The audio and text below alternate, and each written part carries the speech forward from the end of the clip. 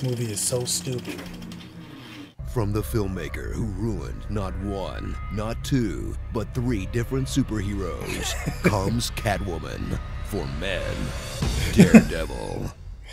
Before Netflix and Marvel Studios team up to hopefully do the character justice, return to the early 2000s when superhero movies were still full of crappy CGI, Matrixing, Sopranos, and Izzy's. Wilson Fisk is in the hizzy. Fresh off Pearl Harbor and Geely, 2003's least favorite actor Ben Affleck stars as Matt Murdock, a boy granted superpowers after running face first into an absurd amount of gigantic unsecured toxic waste containers. With his eyesight taken from him, he'll use his other four senses to see perfectly, yet still dress up like a blind guy to score sympathy points with hot chicks. What are you... Blind? Yeah. I am so sorry. That's okay. Which gives Ben Affleck an excuse to show off his stupid cross-eyed derp face. Ermagerd, it's the Daredevil. By day, he's a lawyer who's terrible at his job. Another rapist back on the streets. But by night, he's the Daredevil, a vigilante who beats up the men he's too incompetent to prosecute. I was winning. Not by me. And lets innocent people die so he can have PG-13 sex with Jennifer Garner. I have to go. Stay with me. Cheer for a superhero who's barely more powerful than your average cop, as this poor man Spider-Man fights crime with an odd grab bag of powers like super jumping, creepy smelling, and super heart rate monitoring. So he's a human lie detector and he still can't win a case? Wow. Just wow. Along for the ride on Daredevil's generic, directionless quest for justice is Elektra Nachios, a girl who, for the first half of the movie, is really just there to look hot. You are so beautiful. Pretty much. You look beautiful. Beautiful tonight. I wanted to look beautiful for you. So hot that Matt will add stalking and sexual harassment to his growing list of crimes. Wait a minute. Wait a second. Take it easy. I don't like being touched. Why don't you tell me what you do like, and we'll start there. See, kids? If a girl doesn't like you, beat her up until she changes her mind. Witness the least subtle superhero movie since Batman and Robin, as Elektra and Daredevil team up against the Kingpin, a man who wants to be a kingpin, and Bullseye, a man who targets things. As if the giant f***ing target on his head wasn't enough of a giveaway. Bullseye. But if you still manage to get lost, don't worry, because Ben Affleck will explain everything in voiceover that sounds like he's just waking up from a coma. My sense of sound gave off a kind of radar sense. There are days when I believe, and others when I have lost all faith. I had set out to save the city, but with Elektra's help, I saved myself instead. Sorry, what? So settle in for what's basically Ben Affleck's really disappointing audition to be the next Batman, where he plays a brooding loner who becomes a vigilante crime fighter after his dad is murdered by criminals in an alley, uses a ridiculous Batman voice when he's in costume. What do you want? Justice. Stay out of Hell's Kitchen. Travels by grappling hook. He is scared of bats. And refuses to kill. That's the C train! Oh, wait, never mind. He'll totally kill. I'm not the bad guy. Yeah, you kinda are, though. Starring a soundtrack full of the 2000s worst nu metal bands. P.O.D., Hoobastank, Cedar, Drowning Pool, Evanescence, Evanescence again, and Nickelback. Nickelback. Batfleck begins. Oh, that was ridiculous. Shouldn't that be in Braille?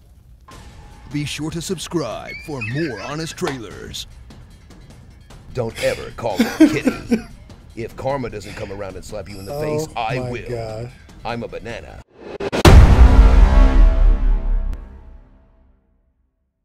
You have a superhero movie for me? Yes, sir, I do. It's about a guy named Matt Murdock who becomes a superhero named Daredevil. Oh, can he dive off rooftops like Spider-Man? Well, he's blind with heightened senses, so I don't really think that would make sense. People like Spider-Man, though. He dives off of rooftops. Yeah, okay, but this guy does have him dive off of rooftops like Spider-Man. I mean, okay, we can have him dive off a rooftop like Spider-Man, but then what does he do? He can, like, land on a window washing platform. That'll make it okay. Oh, that doesn't seem less dangerous than landing on the ground, though. We can pretend like it is. Well, okay then. So anyway, we're gonna meet Matt when he's a kid, and his dad, who's a boxer, makes him promise that he's not gonna hit anything but the books. Okay. And one day he sees that his dad is working for the mob, so he runs away but gets biohazard juice in his eyes. Oh, biohazard juice is tight. Yeah, so he loses his vision, but his other senses get super heightened, like sound is crazy overwhelming. Oh, very cool. Yeah, so later Matt's dad is supposed to be throwing a boxing match for the mob, but Matt is in the audience like, come on, Dad, get up. If sounds are so overwhelming, how can Matt hear what's going on in the fight in the middle of a cheering crowd? I don't know. Fair enough. So then later his dad gets killed in an alley, and you know, Bruce is super sad. Did you say Bruce? Nope. So then he vows to keep the promise he made to his dad, you know, to serve justice. I thought the promise was to hit nothing but books. Oh yeah, he doesn't like that though, so he trains for the opposite of that. Well, okay then. So grown-up Matt is a lawyer now, and he's trying to convict a bad guy for something terrible, you know, something that rhymes with grape. Oh, okay. Yeah, like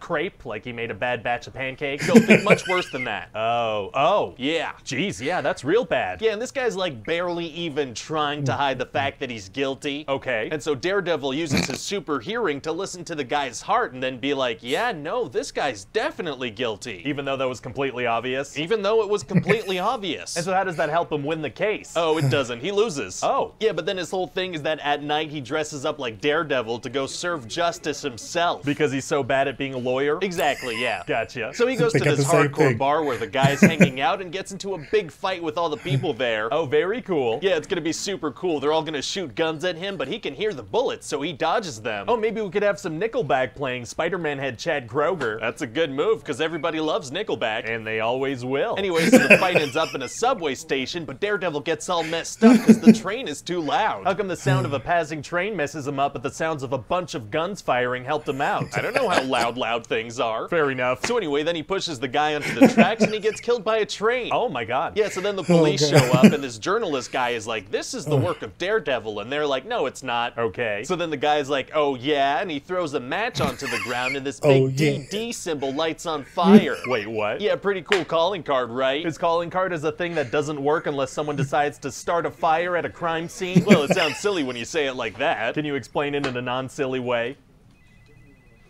Get off my back. Oh, okay, let me get off of that thing real quick. Anyway, so later Matt's at a coffee shop with his partner Foggy, and he smells a hot girl walk by outside. He can smell attractiveness through windows. Yeah, he smells how hot she is, so then he uses his blindness as an excuse to go hit on her. Oh, this guy's a creep. No, it's romantic. So anyway, he follows her to a park and grabs her by the arm because he wants to know her name. This guy's gonna get arrested. No, because it's flirty to grab women you don't know by the wrist on the street. Is it though? Yeah, that's how I met my girlfriend. Really? Yeah, and she fell so in love with me that she had to get a restraining order. What? That's when you love somebody so much that you can't restrain yourself around them, so you get the police involved. That's not what that is. Anyway, so she starts to fight Matt, and he starts to fight back, and it leads to this big martial arts showdown in the playground. What is going on? They're fighting. He's trying to hit a woman, and she's trying to hit a blind man. They're both coming off horribly in the situation. Horribly romantic. So anyway, she tells him that her name is Electra Nachios, and her dad is a billionaire. Okay. And it turns out that this bad guy, the Kingpin, wants him dead. Oh, yeah, okay, so who are the bad guys in this thing? Oh, well, we've got Kingpin and then Bullseye. Okay, and what are their deals? Oh, well, Kingpin is super big. And what about Bullseye? Well, he's good at aiming and also super Irish, I guess. Oh, he is? Yeah, in fact, Kingpin flies him in from Ireland, and he kills an old lady on the plane. Oh my god, what? Yeah, she won't stop talking, so he murders her with a peanut. Does this character have anything else going on other than being pure evil? Of course. Did I mention he's Irish? You did, yeah. Oh, well then I pretty much covered it. Oh, okay. So then Bullseye is gonna end up killing Elektra's dad with Daredevil's weapon, so she thinks he did it. Uh-oh. Yeah, she's real mad, so she starts training by stabbing falling sandbags in her mansion. What? How are the sandbags falling? Unclear. Huh. So then then she wants to kill Daredevil, but she gets in a fight with Bullseye and she dies. Oh, death is usually permanent. Usually, yeah. So then Daredevil and Bullseye get in a symbolism fight in a church, and Daredevil throws him out a window. Wow, he's not messing around. Definitely not. So then he goes to confront Kingpin, because Kingpin's the one who killed his dad and has been ordering all this evil stuff. Oh, so they fight? Yeah, they do. But right when you think Daredevil's gonna kill him, he doesn't. Why not? Because he's like, I'm not the bad guy. Didn't he throw Bullseye out a window like a couple of minutes ago? He did, but I guess he grew a lot in those past couple of minutes. Wow, very sudden character growth. Yeah, so then Kingpin is like, you know I'm gonna get right out of jail, right? And Daredevil's like, yeah, and I'll be right there waiting for you. To do what? To put him in jail again eventually, I guess. But he'll just get out again and eventually be put back in, hopefully. I don't understand what Daredevil's going for here. Justice. I mean, okay. And so yeah, that's about it. Well, sounds like a lot of fun. Yeah, you think so? Yeah, and I was actually hoping we could maybe do an Elektra spin-off, but that's gonna be hard now that she's dead. Actually, it's gonna be super easy. Barely an inconvenience. Oh, really? Yeah, we'll just give her one of those non-permanent deaths. Oh, that'll make for a good movie. Worst superhero box office bombs. So guys, I had to do this one. I had to. This is one of those movies where you watch it and you really don't really ever have to watch it again. It's not a cult classic in any way. I like how both spoke to this being like his audition for the Batman role, which I'll be honest, he's one of my favorite Batman. He's my favorite interpretation of Batman, the character. Maybe not Bruce Wayne all the way, but I think he had the best fighting style of any Batman we've seen on screen so far. That's my opinion. Let me know yours. But I like how they had that. I like how they had the piece of, you know, just the whole Bruce Wayne style killing of a parent, and how it just coincides, you know, it's Marvel's version essentially, which they have a number of, you know, characters I feel is like their Batman character. Like Black Panther could kind of be like that. Daredevil, Spider-Man in some ways. Like they've all kind of had that in common, which all these heroes, you know, have something like that where a parent or both parents are murdered and it pushes them to be heroic. You know, that's what normally happens. I like this though. These are both funny. Okay, so this time I'm not going to give my pick. Some of you might already know what my pick is, but I want you guys to say what your pick is in the comments below. Let me know which one you pick. Pitch Meeting or Honest Trailer. I'll be honest. This one is actually really, really close for me because a lot of the jokes were very similar. It's all about the delivery though. So I won't give mine now. Maybe I'll do it later. They both were very funny.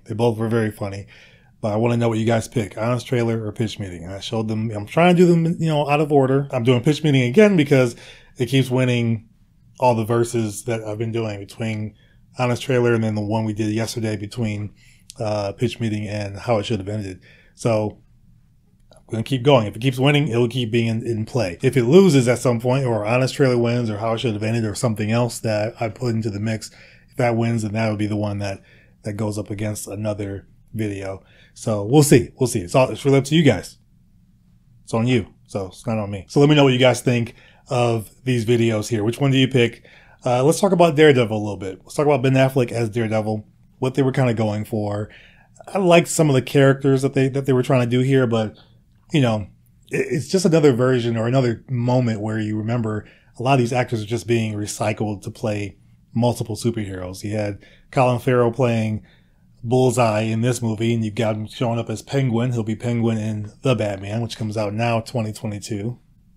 But yeah, I mean, when I first saw this, I was kind of excited for it because it's Marvel. I'm like, hey, let's check it out. And it felt like they were trying to do a Spider-Man, Batman mix. It just didn't work out. I'm so glad that Netflix did Daredevil, and that was for me the best show of the Netflix Marvel shows. Luke Cage season 1 was fun. I actually never watched season 2 because after I watched Iron Fist, I stopped watching them because Iron Fist for me, season 1 was awful and I stopped. I did go back later and watch season 3 of Daredevil because season 2 was my favorite. But Daredevil was the best. That was the best show out of the Netflix Marvel series. So, you know, let me know maybe even what was your favorite one. Jessica Jones, Punisher, which was pretty dope, but I never finished it. Daredevil or Luke Cage. Am I missing one? Iron Fist. I don't even want to include that though, because such a bore. So yeah, that's all I've got for you guys. Those are my thoughts. Just a few that I wanted to kind of piece together here for you. Let me know what you think. Pick one. Honest Trailer or Pitch Meeting. And then let me know what you think of that Daredevil movie. You know, it's 2003. So, you know, early days. This is even before Fantastic Four, which is whew. So let's talk about it in the comments. I'm really enjoying the conversations we're having in there. Thank you guys for coming back. For those that do come back and watch and subscribe, thank you. I really, really appreciate it. I'm having a lot of fun. If you haven't subscribed yet, please think about subscribing now. Like this video, share it with someone if you think they enjoy this content and enjoy this channel. And I'm looking forward to all you guys' feedback, comments, and any ideas or suggestions you may have that you want me to try out with these videos, these verses, or any reactions. Let me know. I'll try it out. So thanks so much for watching. I will see you guys on the next one.